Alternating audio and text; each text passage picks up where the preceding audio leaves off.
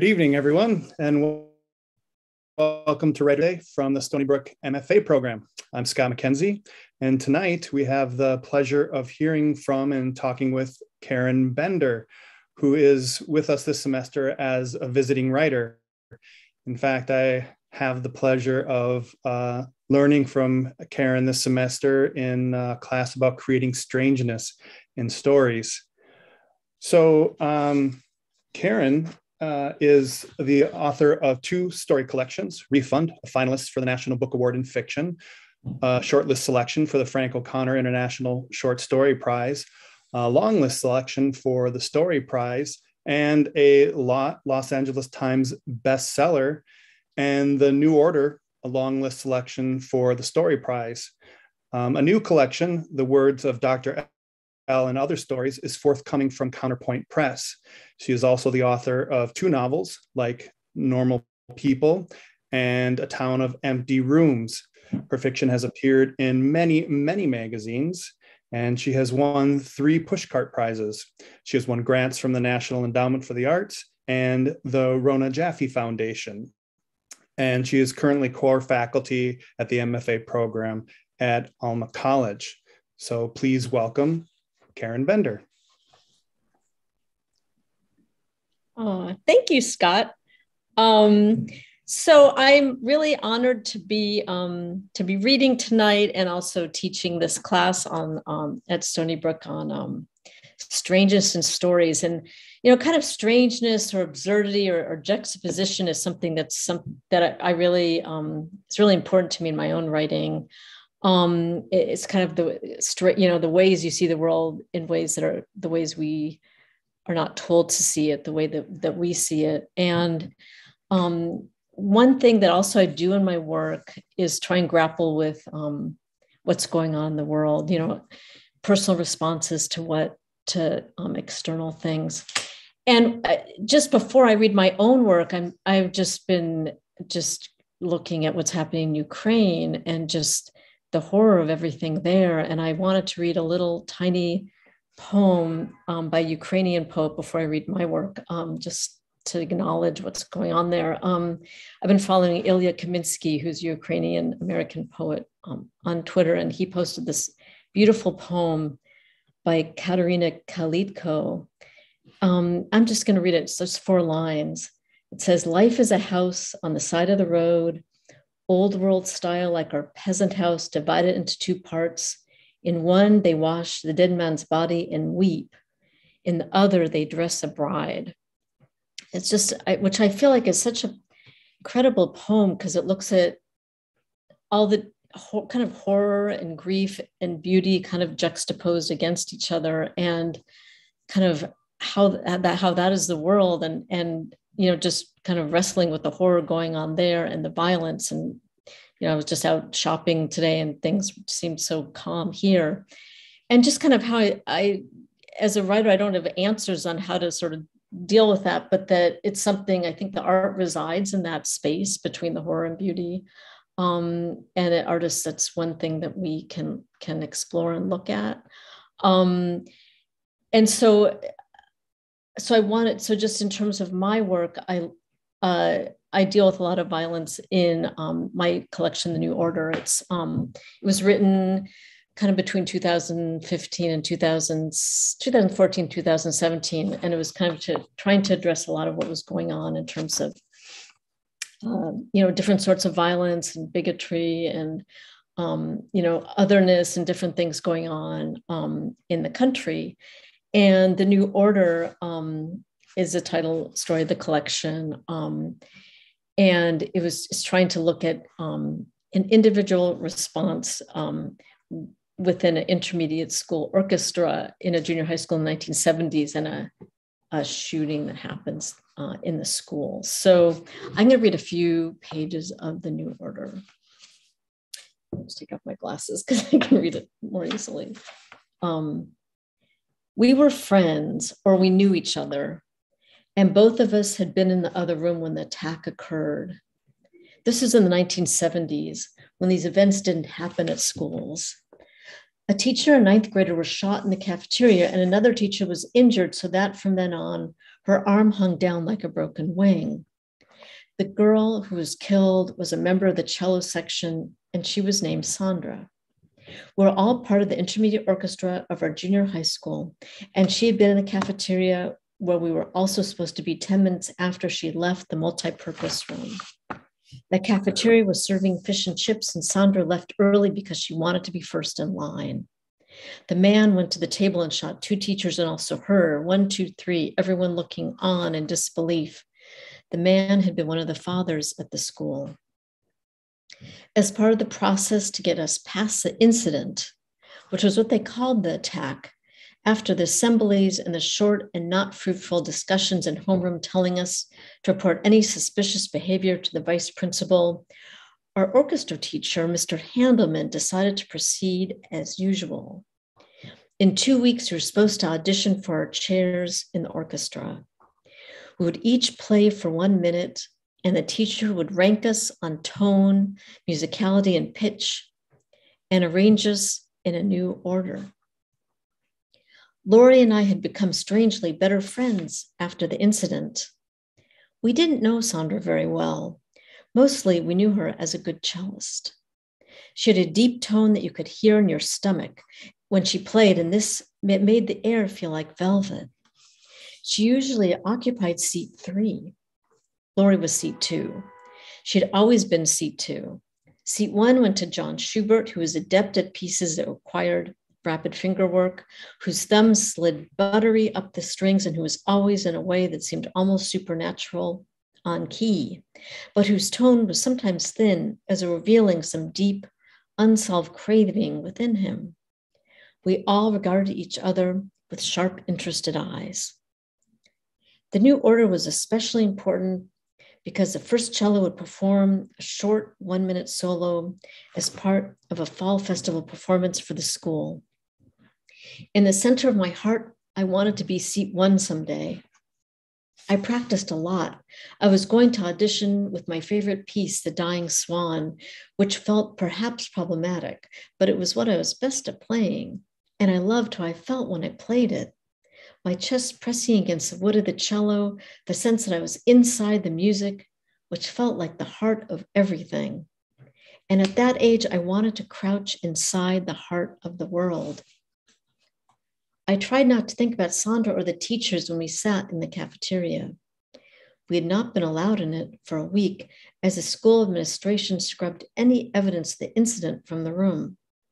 But unfortunately, there was nowhere else to feed us, so they let us back in. The room was now clean in a stringent, terrifying way, as though it represented all the thoughts we were not supposed to have about our futures. There were rumors about the incident. Everyone wanted to have a theory. Sandra had been wearing a tube top, and the murderer's father instructed his daughter, a 9th grader named Jen, not to wear tube tops. He was rumored to find them immodest and harmful in some way no one could explain. Or he shot at Mrs. Simon, an algebra teacher who had recently turned him down for a date, and Sandra unfortunately just got in the way.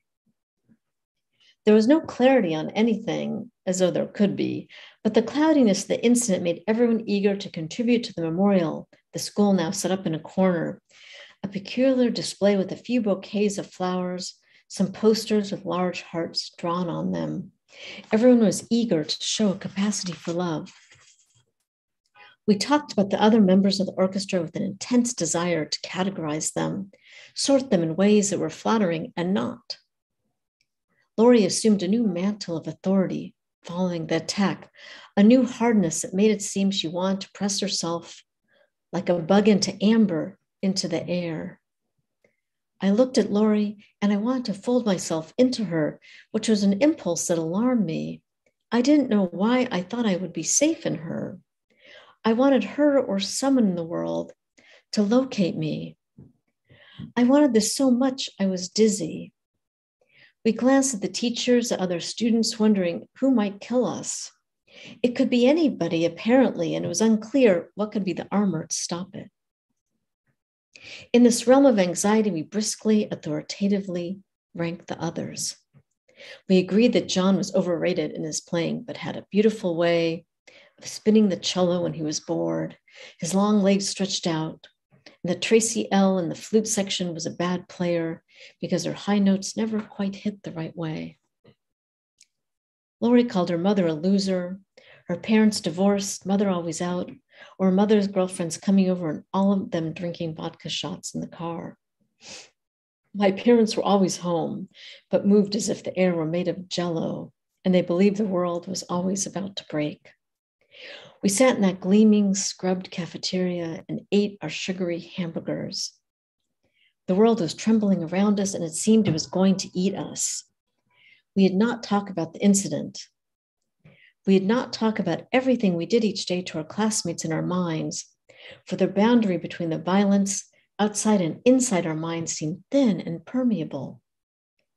Routinely, I'd be murdering an unbearable violinist who gave me cold, diminishing looks, or pressing myself naked against the first clarinetist who had delicate, beautiful arms I wanted to wrap around me. I wanted so much always. The world was spangled and nothing felt quite real. Lori talked on and on about the mundane, about the quirky shoes she desired, and the way she glared at the boy who once spit at her when she didn't say hi back, and the way the square of chocolate cake the cafeteria served today tasted like metal, which seemed unfortunate and wrong. I wanted her to help me so fiercely my skin burned. I wanted someone to help me.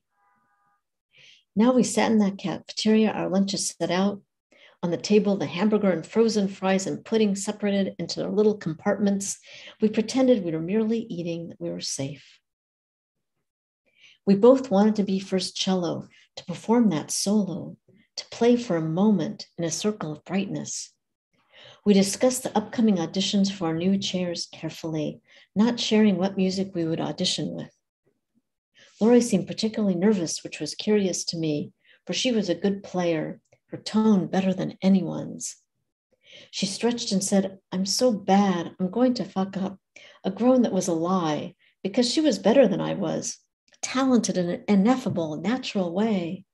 And I understood my role was to say, "No, you're not going to," which felt like opening my mind too wide. And I was filled with a chilly, unruly fear. But this was the true thing. We both wanted to be first chair and perform that solo. We were both shouldering darkness in that hot, dirty cafeteria, but what we wanted was a moment in the light, the auditorium filled with people listening to us play the music of composers who created those sounds 200 years ago.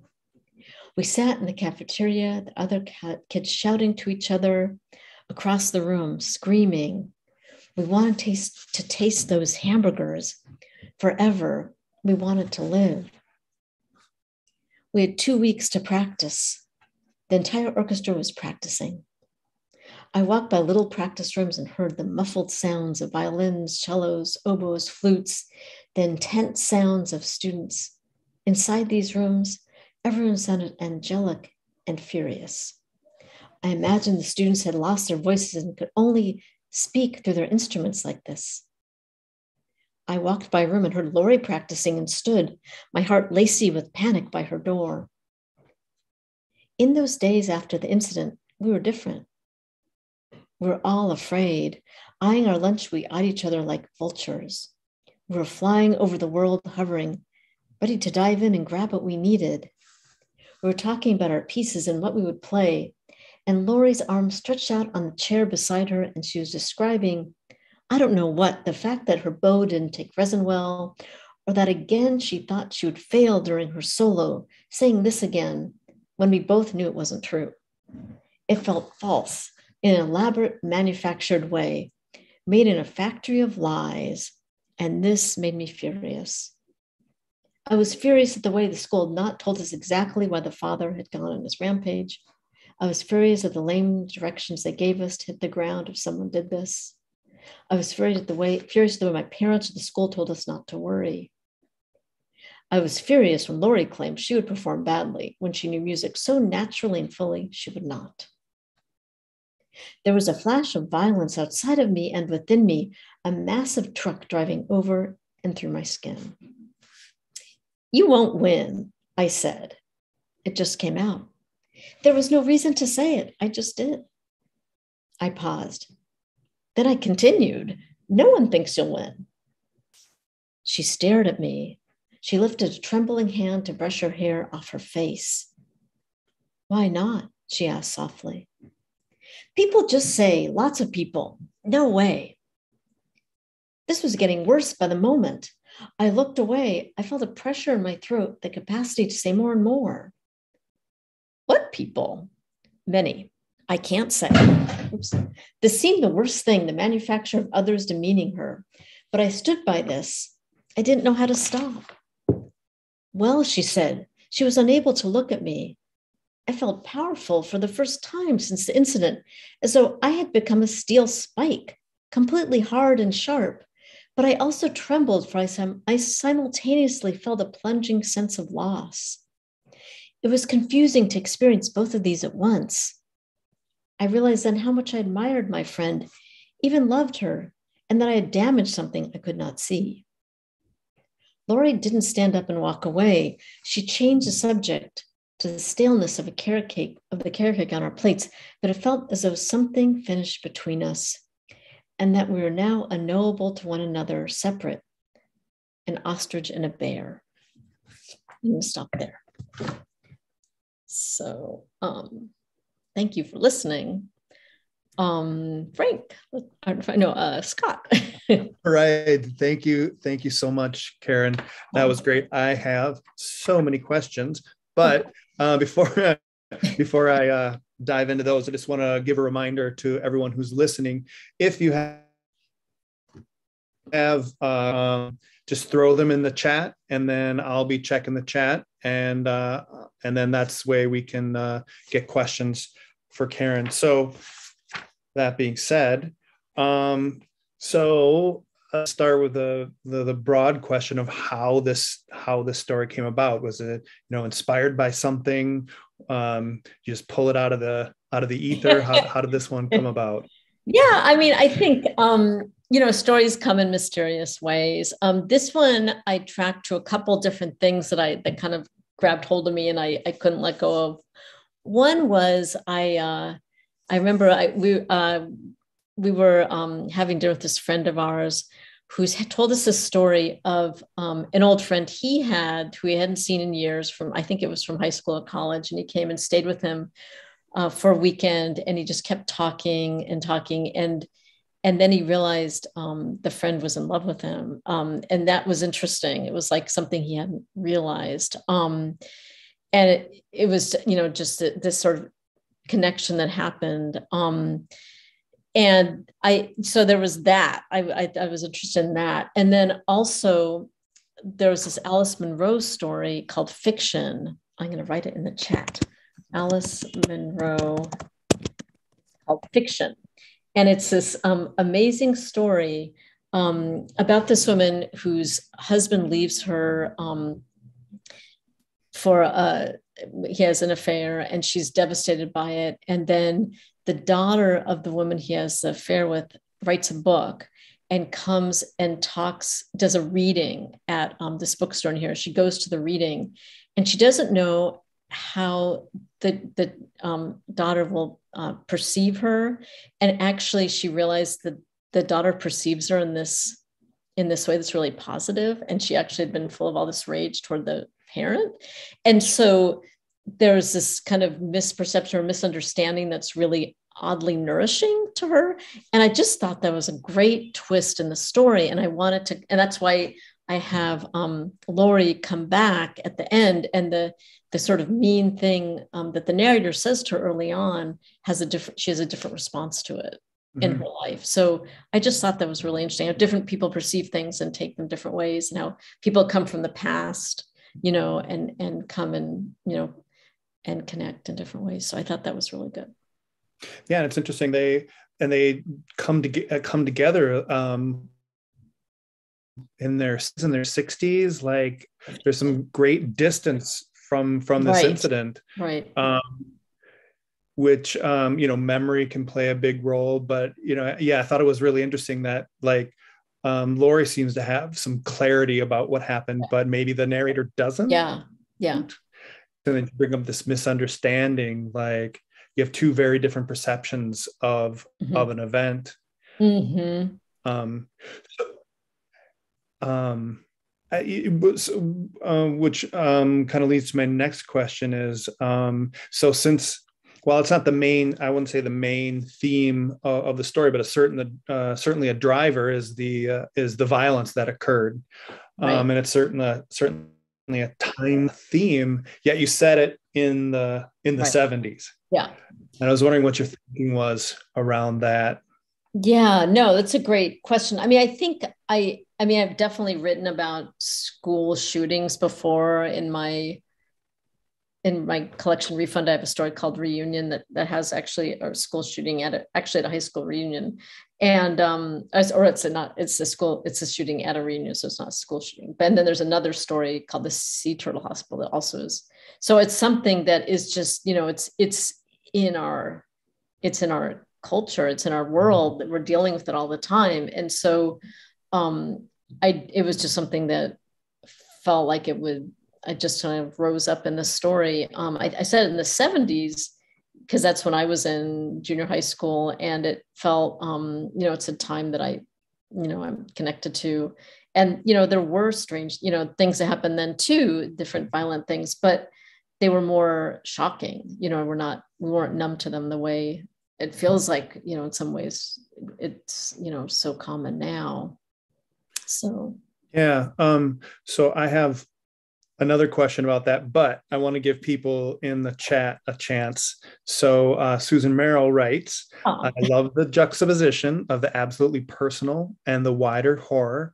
I wonder how carefully you think about that juxtaposition of sentence and sentence and letting this drama play out. How carefully you think of in the sentence? I didn't quite think about the juxtaposition of sentence. Oh, the personal and the wider horror, right? Yeah. I'm talking about the juxtaposition of sentence and sentence. Well, I guess how careful do I think about juxtaposition? I feel like we live juxtaposition every day, in so many ways, and that is just part of being a person, and I just, I think it's just something that I just process in my life, and I try and think about, because one thing I think about is, we think about, grief and, love, and in terms of personal interactions, and they also relate to larger issues too. When Trump was elected, I'll say I felt grief for my country. I felt this. I mean, and that was kind of surprising. I mean, in a way to me. So I think it's just something that's in us, in our worlds. As we go day by day, we, if we're really alert to things, I think we become more alert to the juxtaposition. Yeah, and I guess a juxtaposition I might take a stab at here, if you will, is that so we have a violent event, which one might call which is very disordering. Yeah. And we have all this people trying to make sense, this proceeding as usual, trying to go back to normal. You use New Order a couple of times, but also the students are trying to categorize and sort each other out, ranking each other. Even the food is separated into their little compartments. So is that something you're playing with? Well, it's interesting. I mean, I think Eudora Welty has a really great observation. Wherever you go, you meet part of your story, which I think is true. And I think when you're writing, you just are I feel like you're like lint, like a lint collector, like everything relates in some way to your subconscious. And so I think that's how your observations, your sentences, everything will relate to the story. I think your subconscious, your awareness starts collecting everything that relates to what you're feeling and working out in the story. Yeah, and I got some clarification from Susan about the order, the sentence order, which I'm wondering if I was catching what she was like in the opening paragraph. It's it's not like this happened, then this happened. It seems to be like the narrator seems to be grabbing, not grab. You know what I'm saying? Yeah, like it's a little more associative. Yeah, and this. Oh, So is that interesting. something No, you? that's interesting. Yeah, no, I think, yeah, that's a good observation. I do think we live in a culture that's very, well, I know personally it feels very ADD, like where you just feel like you're thinking about one thing and then you have some external, thing going on. And then, there's so much, it feels very fragmented. And I feel like that is something maybe I want to convey in in the story, in the narrative. Yeah, because we kind of get the story of a teenager, but through the eyes of a grown woman. Right. Right. Um, Right. It's retrospective first. Yeah. yeah. So another question here from from unknown zero. So, how are you figuring? Great name, mysterious. How are you figuring this measure of numbness in these modern adolescents in terms of how it may leak into the nature of how they perceive violence in adulthood? Oh, that's interesting.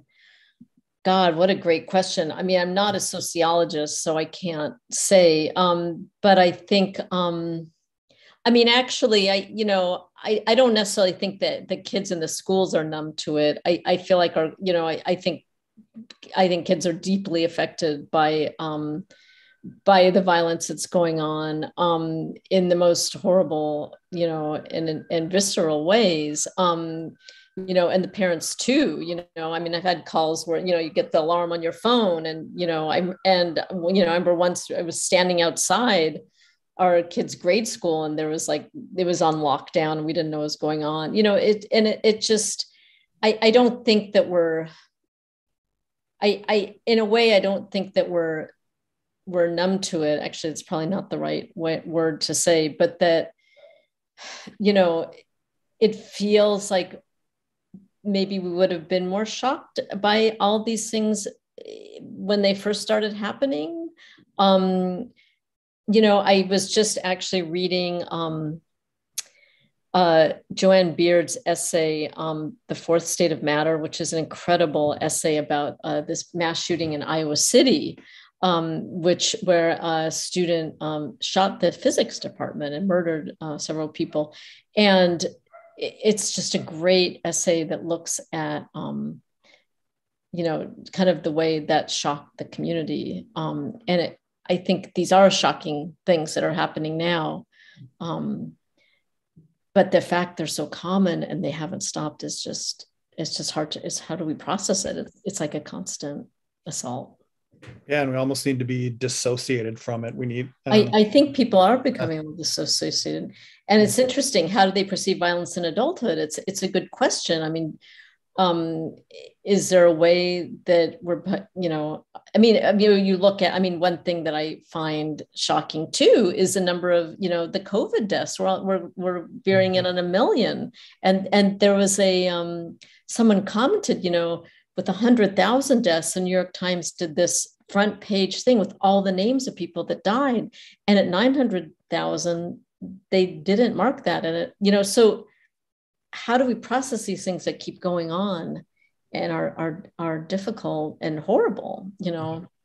I'm not sure, but I feel like as writers or artists, one thing we can do is just kind of keep addressing it in the personal psychological responses to them. Yeah. And speaking of personal, you write a narrator in the first person. We get to see, she might not know what's going on in her head, but I think we get a really good look, and it does make it personal. Like, is that something? How did you go about deciding how to, point of view, how close? Yeah, it's interesting. It's hard for me to say why I choose like third person or first. Or I recently did a story in We, which was fun. I think it just kind of what feels like it will get the narrative going. I really liked this narrator. I found her interesting, and I felt like I wanted to get a point of view that was, both older and that it was looking back on a young woman, and also looking at the kind of a scope of a friendship over years, which is also interesting, like as I get older, just seeing, friendships that, you see people that you've been friends with for many years, or you see people that come in, to your life that you didn't see for years. It's just so powerful and moving often. So I think that was one reason I want to do that kind of retrospective first. Yeah. Got another question out of the chat. From Gianno Cromley. How important, great. How important in this story is the fact that the students didn't know why the shooting happened? It seems incredibly important, but I wonder what your thinking was on that. So how, Oh, interesting.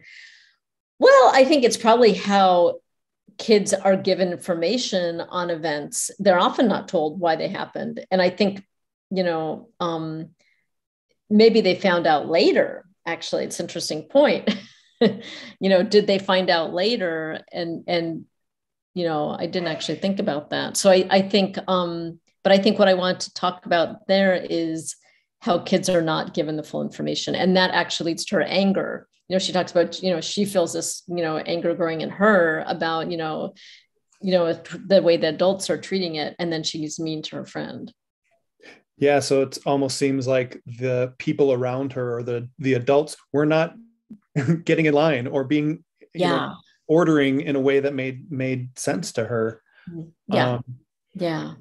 And so kind of circling back to this idea of violence, I think this piece plays a lot of many different kinds of, we have obviously but then we have the way that, friends can be violent to each other and maybe more subversive, or so is that, can you talk about how that was working throughout the piece throughout the creation, editing and such? So I think what I want to do is look at, a personal feeling, how do people respond to kind of bad events going on around them, and how do they process that in their own kind of weird ways? It's like how does a psychological respond to the external event? And I think characters, I think what's interesting in characters is when they're not noble. I think characters are most interesting when they're kind of messy. And so I think what I thought I wanted to do with the narrator is show how she, kind of wasn't able to kind of express how she felt. And so instead she kind of lashed out at her friend. Yeah. I think in the chat, Paul Harding talks about the sort of dismaying experience. This is this inability to grapple with this sort of thing. Right. Yes, exactly. Right. Yeah. The constant balance and the stale carrot cake. Yeah. the stale carrot cake was, definitely deliberate. Placed next to each other, reproducible. Yes. Yeah. I think that is actually what I was trying to do. Right. Well, this is I could maybe I'll bother you with some more questions in class later. But I think, again, thank you for reading your piece, for coming out and sharing with us tonight. And unless there is something I or someone else missed that the reader needs to know. I mean, I think, I guess my thought is, just in terms of as writing students, just feeling that you can write about big issues, that you shouldn't be afraid to kind of tackle things that are complicated and hard, that's kind of why we're here. And as artists, we have a role where we can, I think it was Toni Morrison said something that like fiction can be like a warning, that by showing how people different, by showing events, how people react, to different, kind of awful events. It's like a warning, which I think is really a great role for fiction. We can learn from it. Yeah, I guess that is our job as artists, is to ask the hard questions, to shine the light in the dark corners, or hold magnifying glasses up to things. Yeah. And it's there's one other thing that actually I remembered about this, was that I don't want to give anything away, but there seems to be a sense of a lack of resolution. And and it does make sense, even in modern context. Like, a lot of these acts, there's no way to compartmentalize it, to tie it up nice in a bow, like so many unanswered questions. And is that sort of wondering how you played with that, not wrapping this up neatly in the end. Right. I mean, so that's something I think is about, just writing that I really respond to, is writing that leaves us kind of balanced in this point of like hope and despair. It leaves this open kind of place for the reader to kind of participate and figure out, kind of how they think the character will kind of exist and figure out their life. We were talking about this with that Miranda July story. Let's see, something comes from nothing. We were talking about in class, where there's this end in this story. This character is deciding whether she's going to leave her job at a peep show, and she's counting, and we don't know, she's counting it, then we don't know if she's going to leave or not. Mm-hmm. And I feel like it just balances in this way. It leaves it open-ended, and to not tie things up, I think, is really important for a story, because I think it helps the reader participate, and they think, well, at the very end, she's listening to this sound of the cello, and I think, with the sound that what does it mean to her to listen to that sound, and the reader can kind of interpret that however they want. Yeah. All right. Well, thank you again. Thank you so much. Great question. Yeah. And thank you everyone who joined us tonight. Thank you for tuning in, and we will see you next time. Thank you so much. Yay, thanks.